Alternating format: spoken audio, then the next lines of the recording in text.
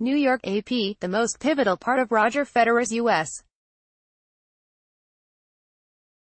Open victory over Nick Kyrgios, both men agree, came all of 17 minutes in, when the 20-time major champion was serving at 3-all, love 40 and got out of the jam.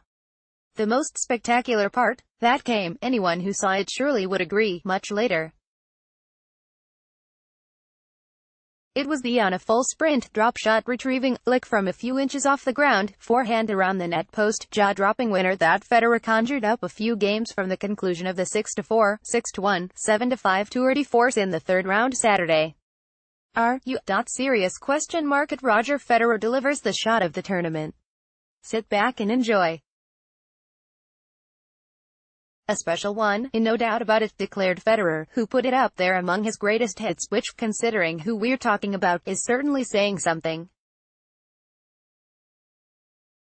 There's no rule mandating that the ball travel over the net for a shot to count, but Federer pointed out that this was not the sort of thing he can try in practice, mainly because there isn't as much room to run wide of the court as in a big arena like Arthur Ashe Stadium, so you'll be running into a fence. Much was made of Kyrgios' previous match, in which chair umpire Mohamed Al-Lavyani climbed out of his seat to have a chat with the 23-year-old player about whether he was giving his best effort while trailing by a set and a break. Kyrgios went on to win. Lavyani was chastised by the U.S. Tennis Association for breaching protocol, but allowed to continue officiating at the tournament. This time, of course, Kyrgios received no sort of counsel during the match other than all the muttering, at various volumes, he directed at himself. He doesn't have a coach and wondered aloud, during the latest in a long line of news conferences that sound more like therapy sessions, whether he should add one, or perhaps someone who could help with the mental aspect of the game. Federer alluded to one particularly questionable choice Kyrgios made at 5-all, 40-15 in the final set, when he went for a drop shot that found the net instead of simply hitting a normal forehand into the open court.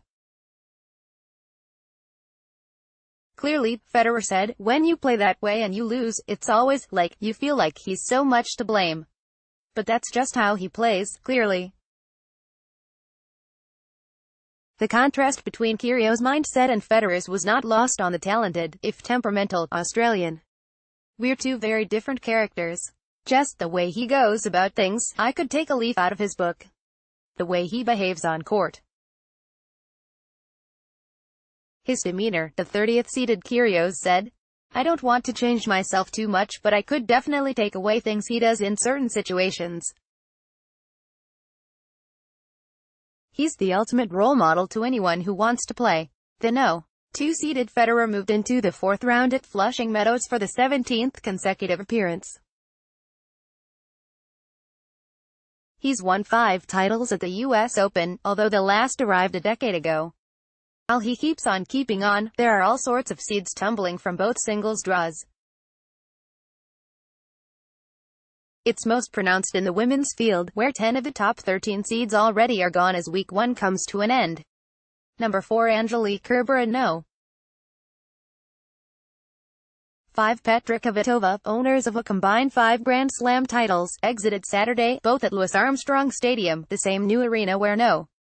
1 Simona Halep and number 2 Caroline Wozniacki were beaten earlier in the tournament.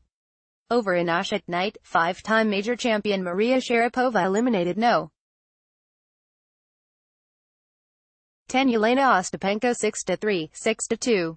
Number 6 Caroline Garcia and number 13 Kiki Bertens also lost, while 2017 runner-up Madison Keys came back to beat Alexandra Krunic 4-6, 6-1, 6-2. 2-seeded men lost in the afternoon to unseeded opponents, No.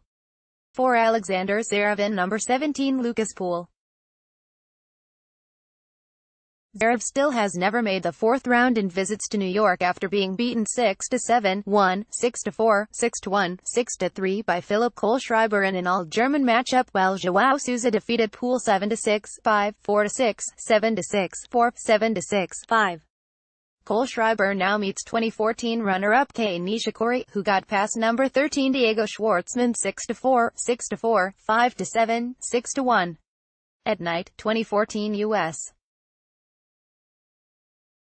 Open title winner Marin Cilic erased a two-set deficit and edged 19-year-old Alex de Minaur 4-6, 3-6, 6-3, 6-4, 7-5 in Armstrong in a match that ended at 2:22 a.m.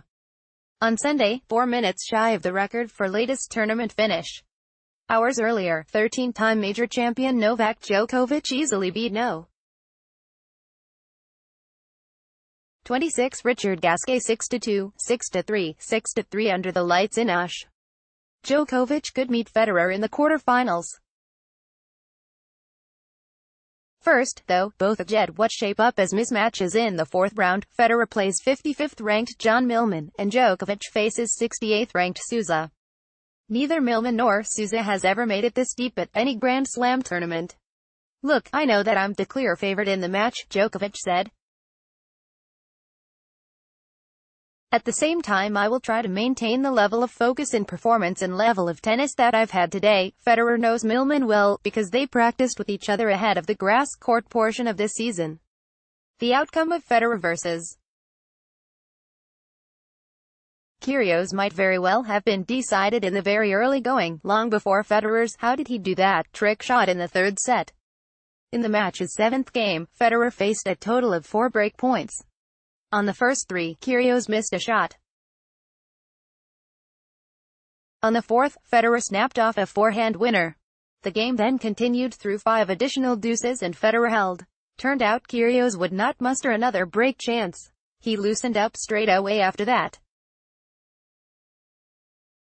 He started playing some shots that we all know he can make. All the pressure was off him. He's an unbelievable frontrunner, Kyrgios said. When he gets in front, there's not much you can do.